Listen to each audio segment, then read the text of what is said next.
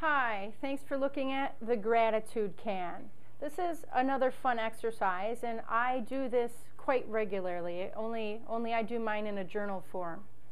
And how this one works is there's a bunch of blank note cards in here, and you're going to take a moment each day and give thanks for what is right in your life, in your relationship, or in the world. Pick one of those three categories, and you just record it down on a little note card.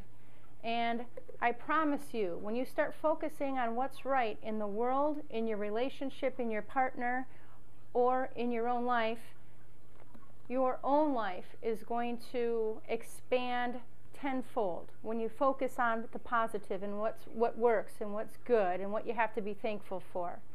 I do promise you that this exercise works, it's fun, and this does make a great novelty gift. Again, I do this work myself.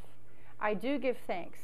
For those of you who don't know, I just got back from South America. I'm on another leg of my 100 country world tour. I have thus far been to 43 countries, as you can see. And this last trip was the most impactful on me. I came home feeling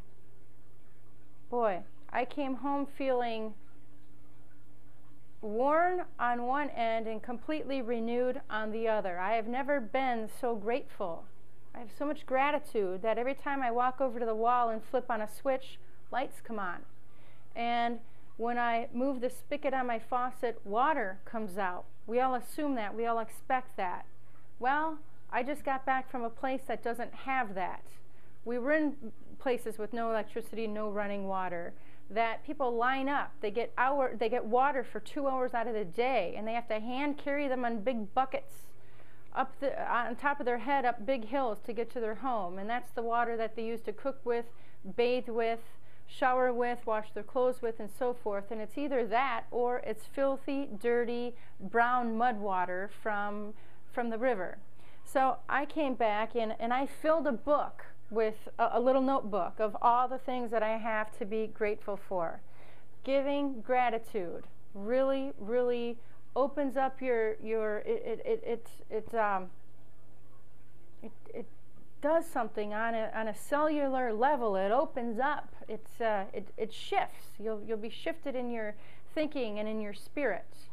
This is a powerful exercise. It comes with, if you really want to take it in depth, it does have different steps and different stages on the instructions on how you can use this to express or to show your gratitude.